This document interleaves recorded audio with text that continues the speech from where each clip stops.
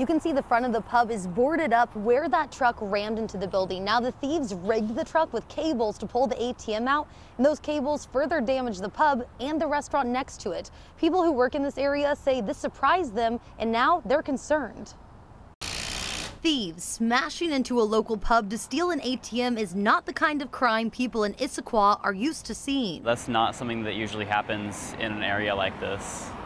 I'd expect that more down south or over in Seattle. Scott Hill was surprised to hear that a business right near the pizza stand he works at was the target of such a crime. I feel like if it started becoming a trend, I might start fearing for my safety, especially because of where I work and the times I work.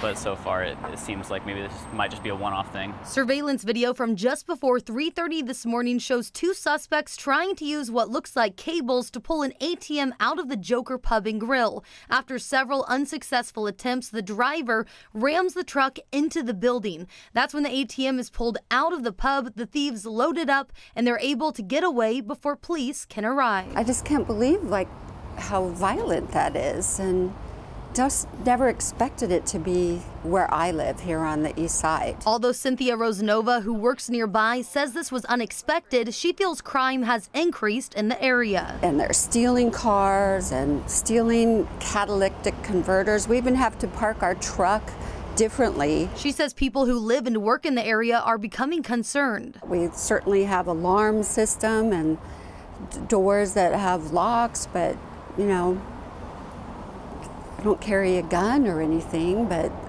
I know people who are starting to. The city of Issaquah says there was no suspect or license plate information obtained through the surveillance video at Joker Pub and Grill, and that the investigation is ongoing. Hopefully there's a paper trail leading back to them just so they don't do it again.